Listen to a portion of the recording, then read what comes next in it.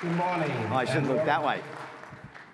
Good morning and welcome from Adjunct country here, and I pay my respects to the Noongar elders past and present. And I'm sorry I can't be there to join you all. And wow, how am I meant to follow on from the Minister Plibersek, who gave such a great speech this morning? But I'll do my best. My job today is really to give you just an outline of what the State of the Environment report is.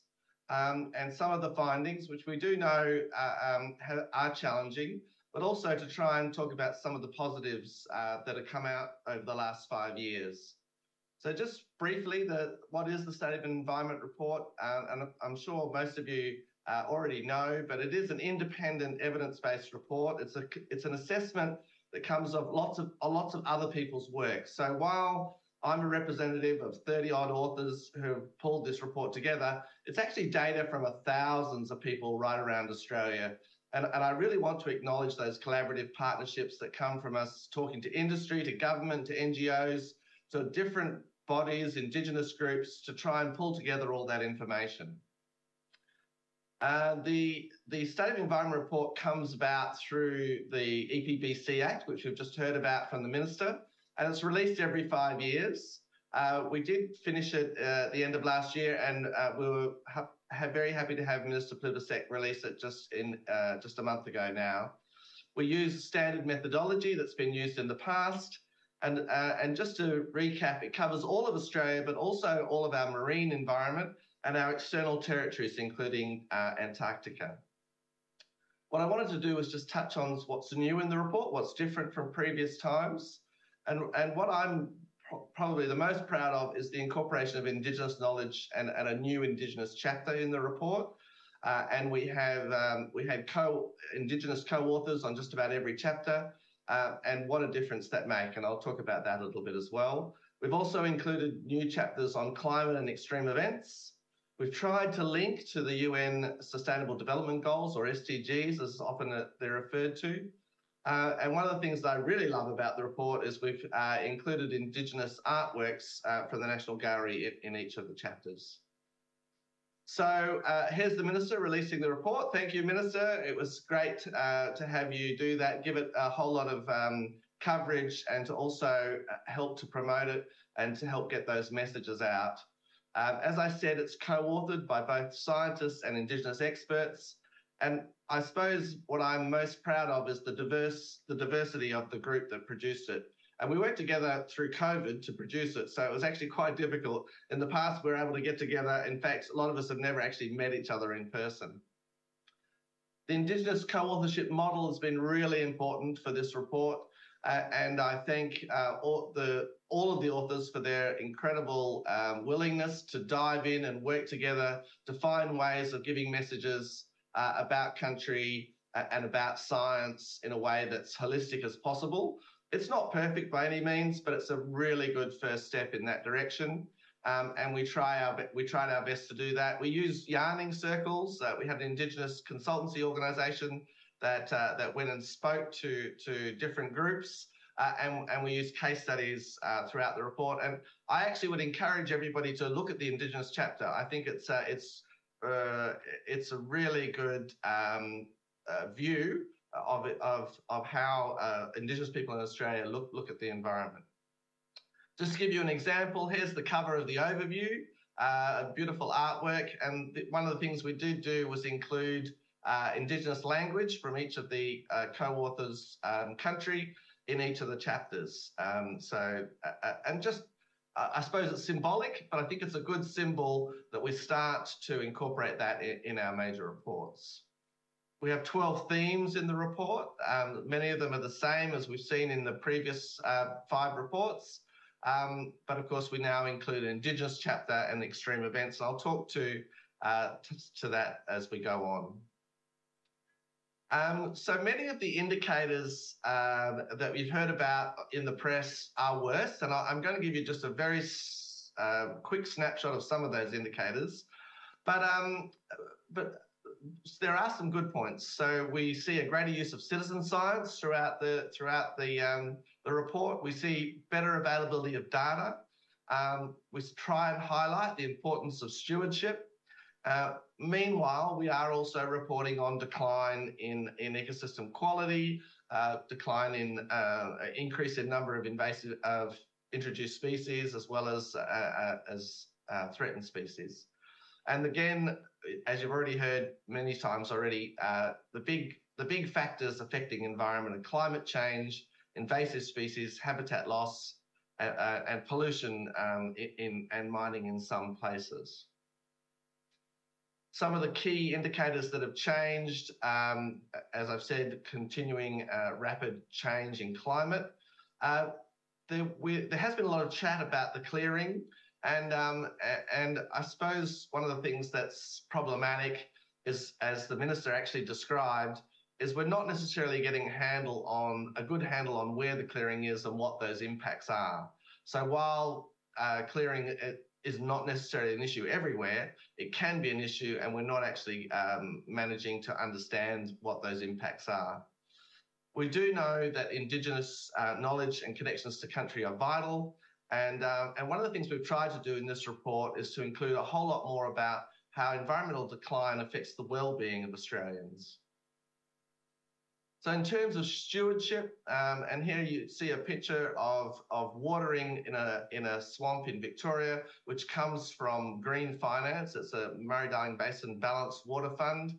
But as you know, Landcare, I put it right at the top, but so many other systems are increasing and are important in Australia. The Land for Wildlife movement, private land conservation, green finance, we're seeing a rise in natural capital investment, caring for country activities, which we know have documented to have improved health and wellbeing outcomes for Indigenous people in Australia. And as all Landcare people know, that regenerative land management and Landcare volunteering is really good for you. So yeah, I congratulate, like the Minister did, all Landcare activities. And I've got a picture right at the end to show I'm starting to walk the talk. If I can, I'll just move to some of the findings. And the extreme events chapter documents that, in fact, we're seeing larger and more extreme events in Australia. And perhaps if I could reflect, the biggest change, if you think from previous state of environment reports to the current one, is in the past we often talked about climate change impacts in the future tense. And now, throughout the report, we're documenting evidence in the present tense. So that's a big change. When we talk about, in 2016, we talked about bleaching on the coral reefs, and we were talking about maybe every second year seeing significant bleaching events by 2030. And in fact, in the last 6 years, we've had 3 major bleaching events, possibly 4. So you're starting to see some of these impacts are actually already occurring now. And Mark Howden touched on that yesterday. The new chapter in the report talks about the impacts of cyclones, storms, marine and land heat waves, bushfires and floods.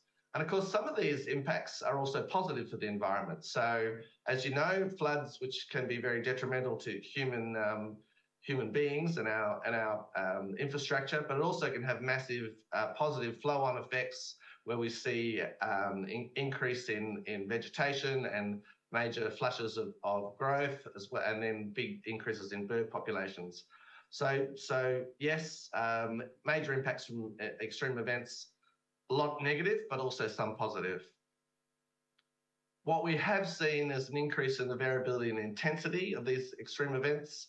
And so you're starting to see negative environmental as well as social impacts. As you know, as we've seen, people throughout Australia that have been impacted are pretty fed up and want action. Perhaps less well described is the destruction of Indigenous places and values by extreme events, and that is happening, and that is a great concern. And we do know that the modifications to the landscapes actually help exacerbate the impacts. So we know that by protecting the environment, we can actually start to at least deal with some of those impacts. And as we know, we need management to deal with all of those impacts. I won't spend too much time on climate because you've already heard from better experts than I, like Mark yesterday.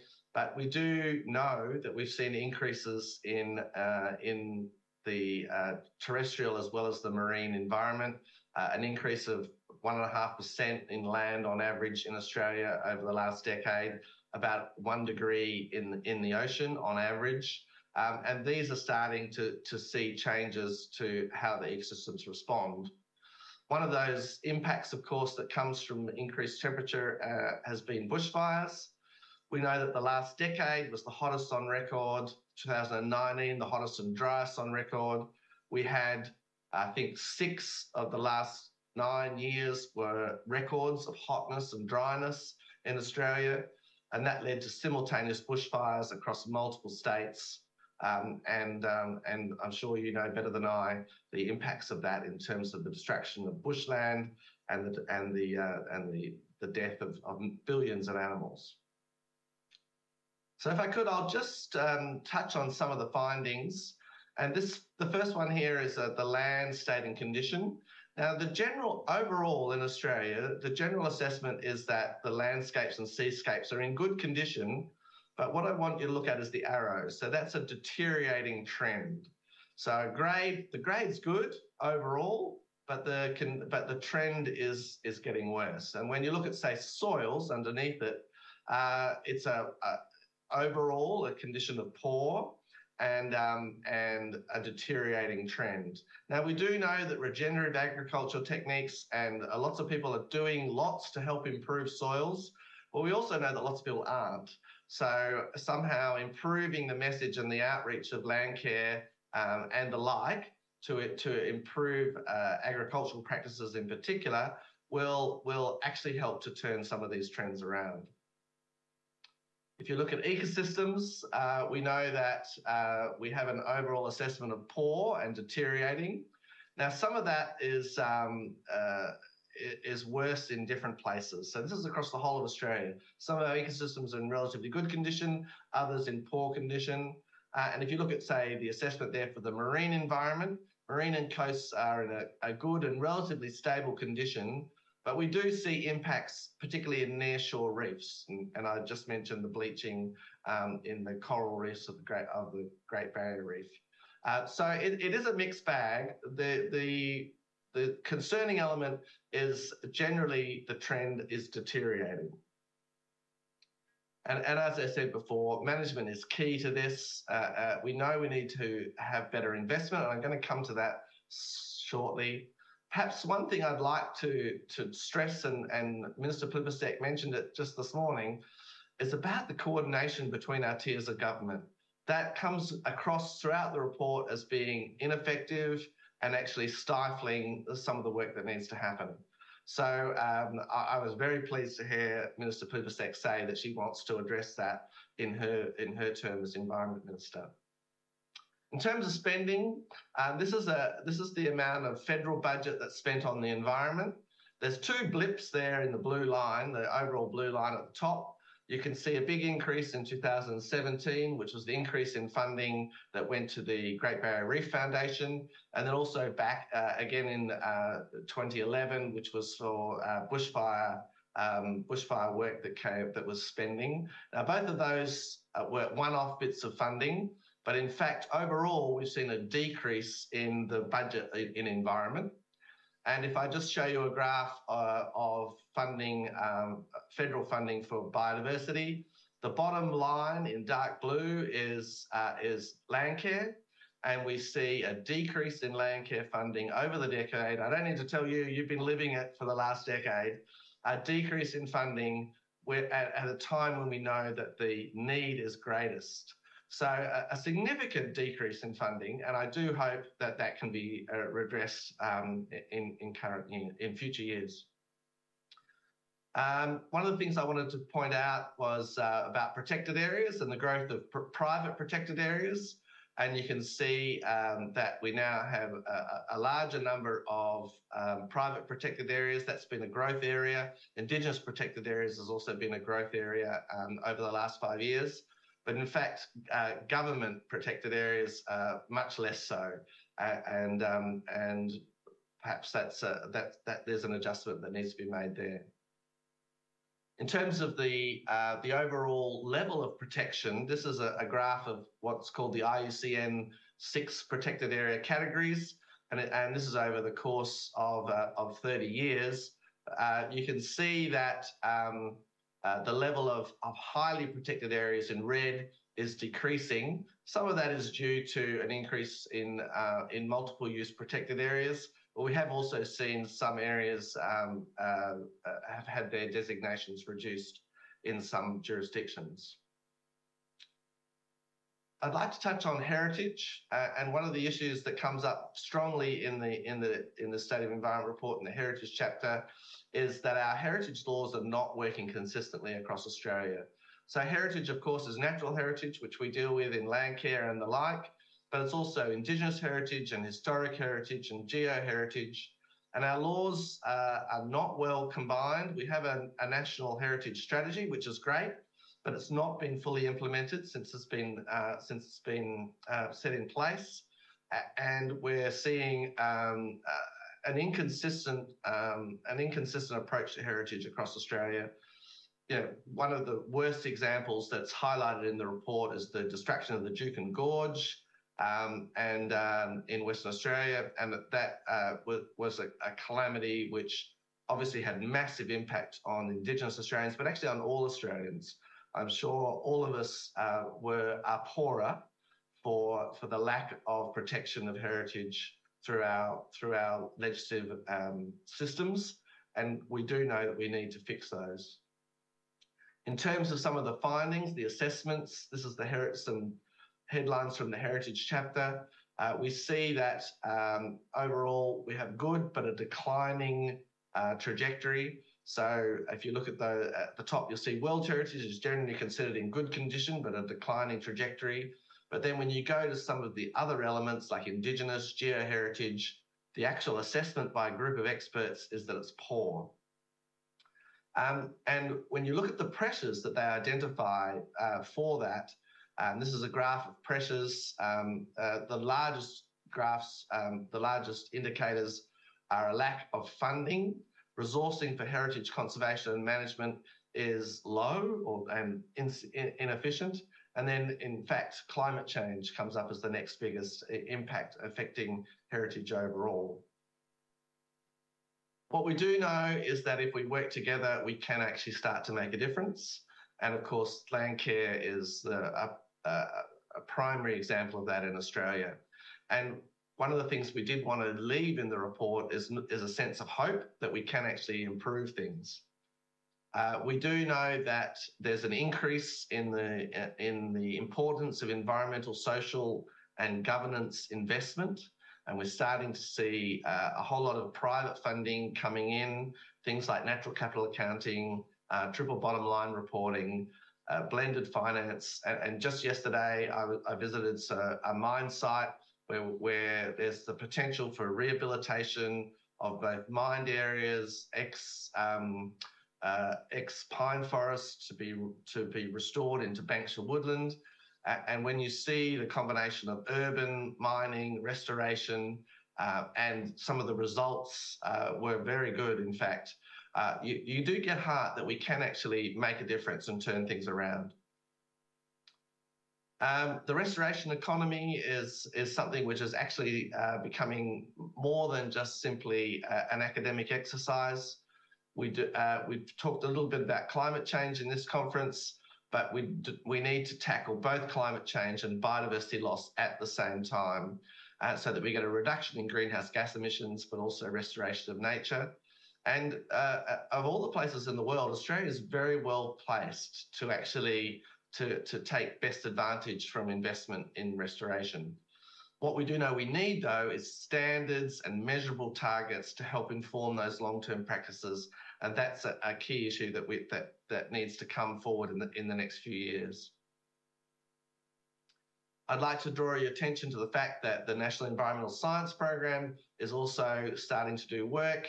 The Minister just mentioned an increase in Indigenous ranges, and we're looking to see how we can work to get an increase in monitoring that's actually able to be maintained and curated well.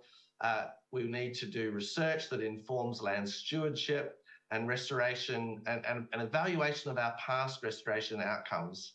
And we've been working with the National Landcare Network to actually find ways to do that in Australia. And I thank the National Landcare Network and Landcare Australia for actually participating in NESP activities. And one of the priorities, of course, is how do we deal with urban rivers? And that's another area of work that's coming forward in the National Environmental Science Program. The Minister talked about some of her new announcements. The big one that came about was about protection of more of Australia's land and oceans.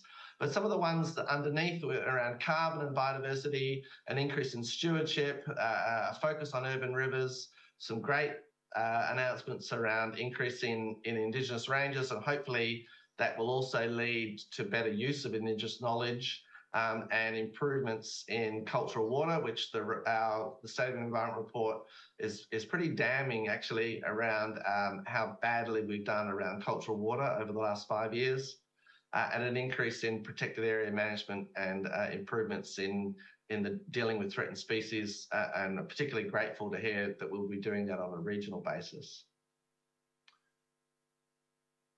The Minister mentioned that the new government will respond to the Samuel Review. That's very well received by all of us. But underneath that, we know we need to improve national standards and targets.